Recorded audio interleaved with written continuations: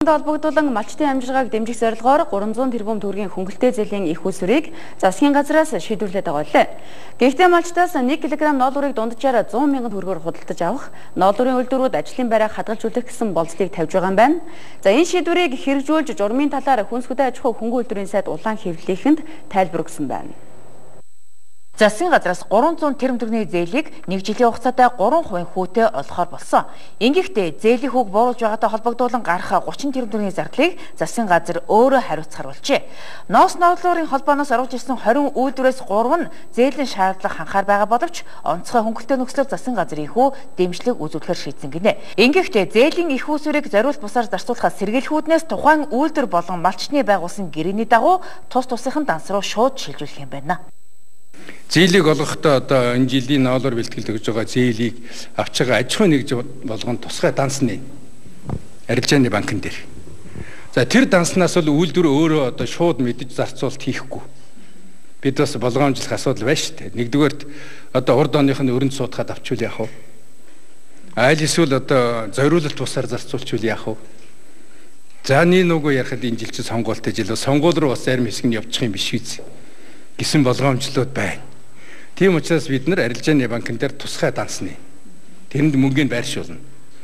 За энэ байршуулсан мөнгнөөс одоо эрхээ автсан, зээлээ автсан үйлдвэрийн газрууд аж ахуйн нэгж бэлтгэгчдүүл орон нутгаас очиж ноолуураа бэлдэнэ. Ингээд ноолуураа өгсөн одоо малчны дансанд бид нөгөө аж ахуйн нэгжид өгсөн зээлийн данснаас шууд мөнгөний малчны өөрийнх нь данс руу шилжүүлж өгнө. Ноолуурын салбарыг онцгойлон харж үзэж байгаа цагаан алт гэсэн стратегийн бүтээгдэхүүн гэдэг утгаар нь ноолуур бэлтгэлийнхэн цаг үед нь энэхүү дэмжлэг үзүүлэхээр зоржээ.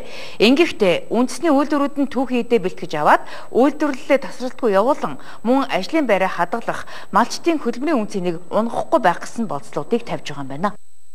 За энэ хүрээнд харин одоо үйлдвэрүүд нь бас үүрэг хүлээх ёстой шүү дээ. Тийм шүү дээ. Анх нь өөрсдөө одоо санал гаргасан, тооцоогоо хийсэн, бидэнтэйгээ тохироогоо хийцсэн. Ингээд ажил явж байгаа үед бол одоо янз бүрийн тийм урьдчилан тооцоогүй огцом хөдөлгөөн үйлдэлүүдийг бол гаргахгүй байх ёстой. Ягаад гэвэл бид нар зээл өгөхдөө бол хамгийн гол зорилго тэнд байгаа үйлдвэрийн ажилчид ажлын байртай байхын тулд үйлдвэр байнга ажиллах нөөц түүхий эдтэй болох нөхцөлийг бүрдүүлж өгөхийн тулд зээл өгч байгаа шүү дээ. Түүнээс биш одоо ажилчдаа ингээд халаа тараагаад явуулчих юм бол одоо зээл өгөхийн утга учир байхгүй бол. Өнгөрсөн жил гэхэд 100 аймагуудын ноолуур 140 мянган төгрөгт хүрч байсан бол харин баруун аймагуудаар 80 мянган төгрөгийн үнэтэй байжээ. Тиймээс дунджаар 1 кг ноолуурыг 100 мянган төгрөгөөр худалдаж авах боломжтой гэсэн тооцоо хийсэн байна. Энэхүү ханшаар бол 300 орчим тэрбум төгрөгөөр 3000 тонн ноолуурыг худалдаж авахаар байгаа нь нийт ноолуурын 30%-ийг эзлэхээр байна. Өөрөөр хэлэх юм бол Монгол улс нь ноолуураа 100% угаах хүчин чадалтай 10,000 тонн байтугай 20,000 тонныг угаах боломж байгааг салбарын сайдын зүгээс онцолж байсан юм а.